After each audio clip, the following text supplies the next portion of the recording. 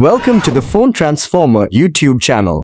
Today, we're diving into how to enable Google Chrome on your Android device. If you find this guide helpful, be sure to hit that subscribe button for more tech tips and tricks. Let's get started. Step 1. First, grab your phone and open the Settings app. Step 2. Once you're in Settings, scroll through the menu until you find Apps or Application Manager and select it. Step 3. Next, you'll see Manage Apps or App Management. Tap on this to proceed. Step 4. Select the search bar and type the name of Chrome. Step 5. After you found Chrome in the search results, go ahead and select it. Step 6. Here's an important step. Until you see the Enable option, it might be at the bottom of the screen, so make sure to look carefully.